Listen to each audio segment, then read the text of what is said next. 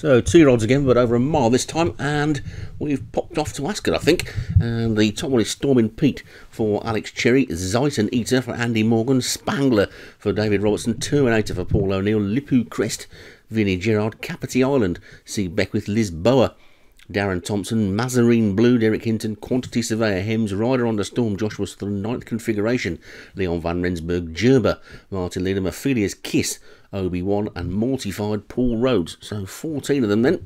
And we're at Ascot, not Percy Warner Park, and away we go. And Quantity Surveyor is the early leader from Gerber as they sort themselves out. A long way for these 2-year-olds to go. A mile, and Rider on the Storm right over on the far side is in the lead. Straight track this, so there won't be any problems. Ophelia's Kiss is joining the leader, both of them pulling for their head.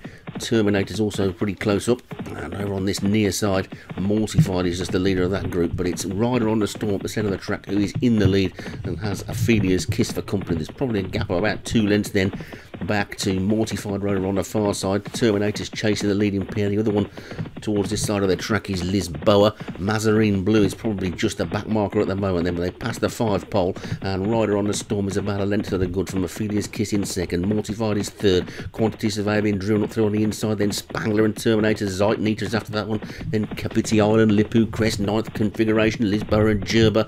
Look at the back, it's Mazarine Blue and Stormin' Pete, but Rider on the Storm is still a length up from Ophelia's Kiss in second. Really wide on the track, Terminator is in third place, then Spangler, Mortified is still there as well, also trying to get through now is Zeiton Eater, but it's still Rider on the Storm in the lead by about a neck from on this near side. Quantity Surveyor, who's throwing down a big challenger, might be just about in the lead now. Quantity Surveyor's in the lead with about a furlong and a half to go.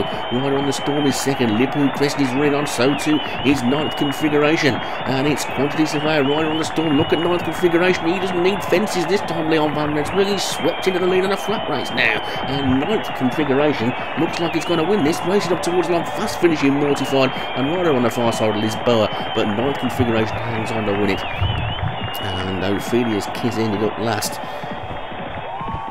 A good turn of foot shown by the winner there to burst through and take it. 9th configuration wins it, Lisboa second, Mortified third. Let's get a full look at the list. 9th configuration for Leon van Rensburg wins it. Lisboa for Darren Thompson second. Mortified for Paul Rhodes was third. Spangler for David Ladd fourth. And Terminator for Paul O'Neill was fifth.